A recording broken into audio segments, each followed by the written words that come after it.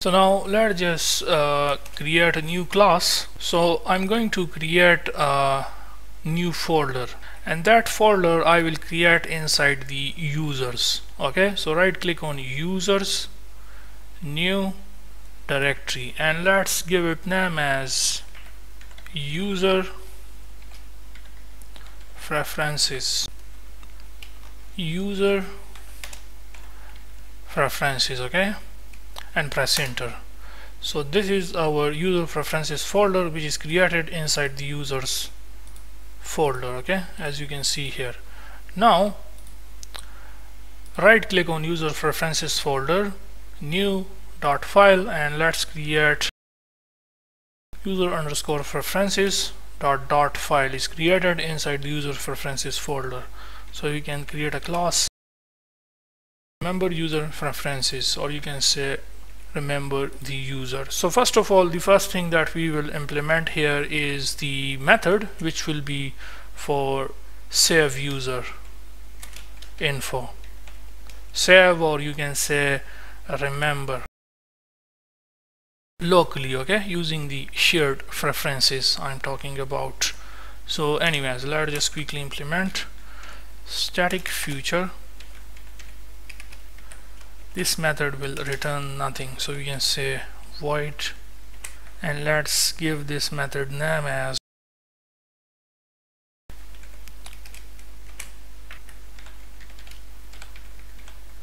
user info. It will be asynchronous. So let's first initialize the shared preferences. For that we have to also add the dependency, okay. So go to the pubspec.yml file, also open up your favorite browser, go to the pub.dev site and simply search for shared underscore preferences, which is this one, shared underscore preferences with null safety. Click on installing, and let's quickly copy the dependency and come back here to the project and simply pass that dependency in here below the Flutter toast shared preferences, okay. Click on pub-get in order to install shared preferences package in our cloth app project. So it has been added successfully, installed successfully. Now come back to the user preferences dot file, and we can write here shared preferences, which is this one, preferences equals to wet shared preferences dot get instance. So we create an instance of the shared preferences, okay. We initialize an instance of the shared preferences.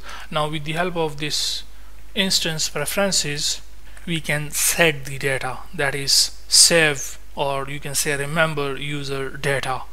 So first of all, we can say JSON encode, and to this we will pass the user info dot to JSON.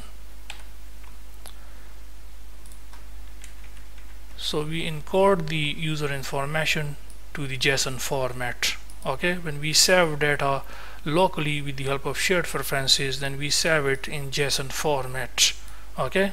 Specifically in this case, in this project, we will be doing like this, okay. So now we will assign this to a variable. Let's give it name as user JSON data, and then we will set this data locally with the help of shared preferences, with the help of our this instance preferences. So for that purpose we can say wait preferences instance dot set string, and the key name will be current user. We have to use specific keywords. For example, current user I write because it is the online user, okay, the user who is already logged in, okay. So please go with the same key names, okay. Otherwise, if you use different keywords, then later on maybe you will get confused, because I will have different keywords and you will have different keywords. So current user, and the value of which is inside the user JSON data. So in this way we save the user data the user who logged in successfully. That user data we saved locally with the help of shared preferences. Okay, we save it to the local storage, to the phone storage, with the help of shared preferences.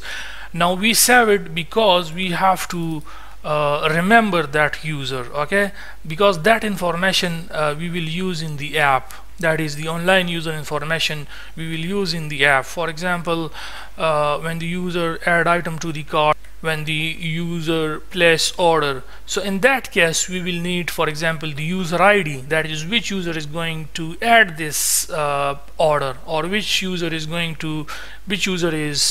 to add items to their cart. Okay, so that's why we save the online, or you can say the current user information, that is the user who is already logged in, who logged in successfully basically.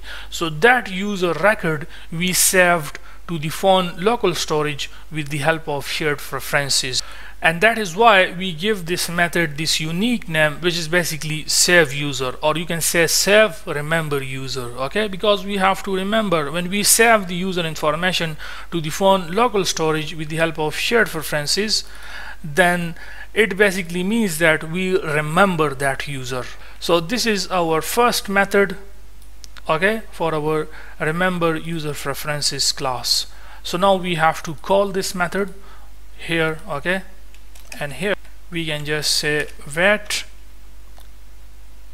and the method which is remember user prefs, remember user preferences, and the method which is save remember user, save or remember user, okay, which is the method name.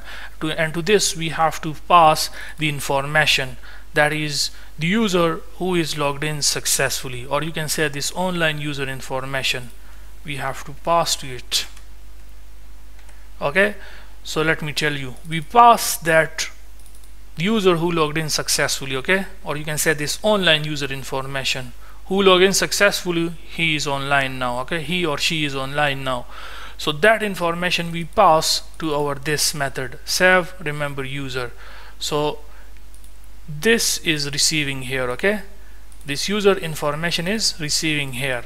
Now this information we want to save to the phone local storage. So that's why with the help of shared preferences, okay, so first we create the shared preferences instance, and then we convert that data to the JSON format, because when we saved information to the phone local storage we save it in JSON format. So first we convert that online user information to JSON format, and we assign it to this user JSON data string variable, and then with the help of shared preferences instance we save that data to the phone local storage. This is so simple and so easy. So once it is saved successfully, we will send the user, that is after executing this code successfully we want to send the user to the app main screen, and which will be basically our dashboard home screen. So for that purpose, inside the users folder, okay, right click on users folder, new, and let's create a new folder, and we will give it name as fragments, okay, fragments. So inside the users folder we have a subfolder created which is by the name fragments. Now right click on fragments, new dot file, and let's create dashboard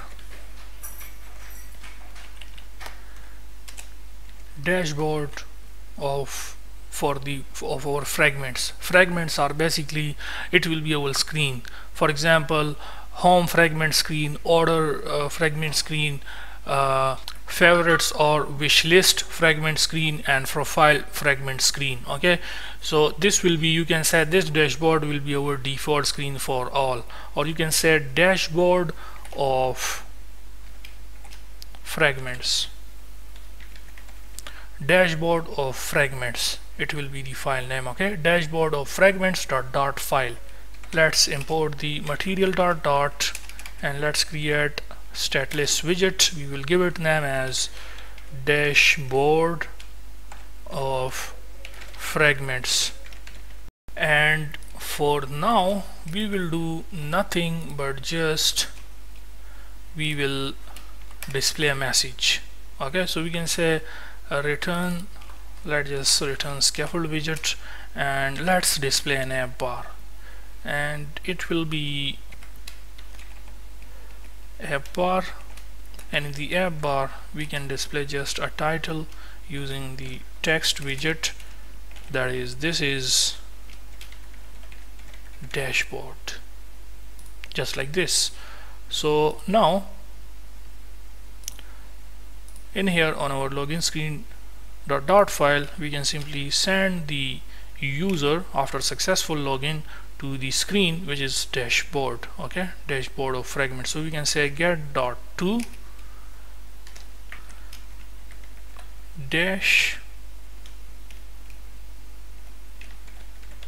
dashboard of fragments, okay, dashboard of fragments, just like this. If you want to add some delay, let's say of 2 or 3 seconds, then you can also do that. For example, we will say future dot delayed duration milliseconds 2000, which means 2 seconds, comma,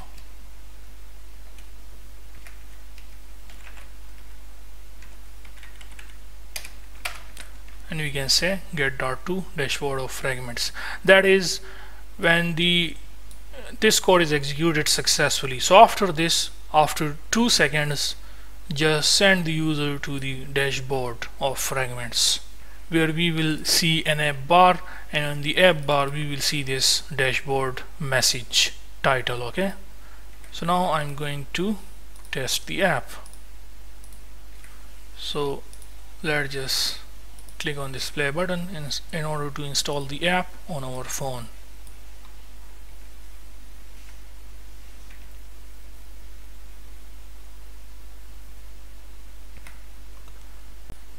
So let's just log in, then password, and let's click on login button.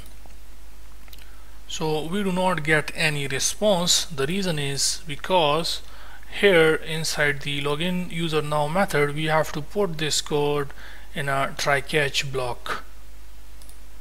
Now what I mean is, cut this whole piece of code, okay, what that is inside the login user now method, okay, cut this whole code inside it, and then first of all you have to write here try, you have to use the try catch method, and then after try we have catch, that is in case if any error occur, the exception message we have to print. So inside the try we have to paste our code back, which is this code, okay, which we write in this video. Here it is, okay, and then if any error occur, then we will print the exception message. So we can say error, and using the concatenation sign plus we can say e, which is the exception dot to string, that error message basically, or you can write here error,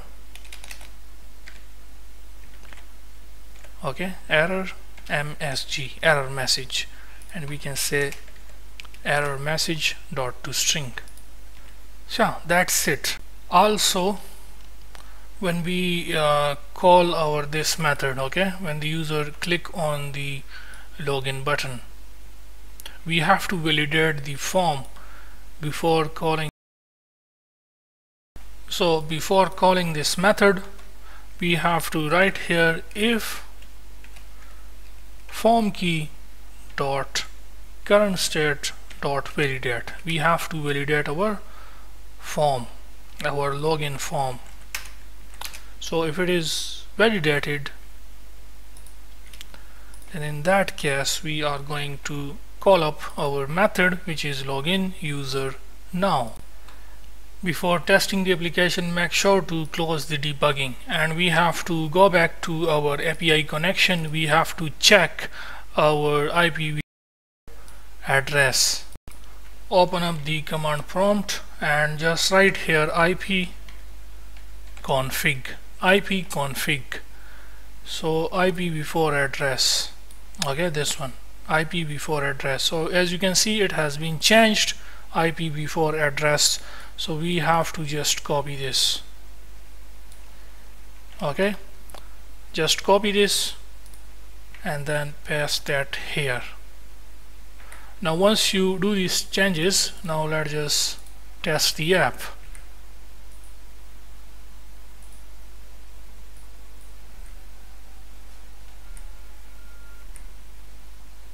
So the app is running now, and now let's just quickly test the app for the login. So now if I click on login, then it shows this error break, which means we have some error, and that error is the exception, okay, error message, format exception, unexpected character at character 1. So let's fix this error. Now remember, some of the two other students, they have commented that they also get an error like this in the sign up. So remember, whenever you get an error like this, it simply means that you have wrote something wrong in the backend code, and the backend code I simply means the .php code. So for example, in the current scenario, we get this error for the login. So we have to check our login.php backend code. So it means that there must be some error in my login.php backend code. So I have to check each and every line of code with great focus and care. So for example, my error is in here, I forgot to write here this, okay, these brackets, because when the row is found, it will be saved to our user record, okay. So make sure to add these brackets with it. So this was my error in the backend. That's why I got this error, okay, which says format exception, unexpected character at character 1, okay. So please make sure to write this, and once you do this, first we will save this backend code, okay, by clicking file, save all, and then we will go back to our Flutter application, and you can either hot restart, okay. And now if I come here, and now if I click on the login button, then you are logged in successfully, and here we go. Congratulations, we are logged in successfully. And as you know that, let me give you a small overview of the code. As you know that when we logged in successfully, then we save, or you can say remember the user. That is the information which is coming from the MySQL database as a response for that specific user. Let's say that user is, in our case, when I log in here, it was john@gmail.com. So John ID, John name, John email, and John password, that will be assigned to this user info. Now this user info we pass to our save remember user method on our remember user preferences, okay. And basically that information which we pass from here, okay, we receive that information here as a parameter. So we encode, or you can say that user information we convert to JSON format, okay, we encode that, and then we save it to the phone local storage using the shared preferences with the key name current user. So you can say that in the local storage of the phone, now we have the information of this current user who logged in successfully, which is John, okay. So John ID, John name, John email, and John password.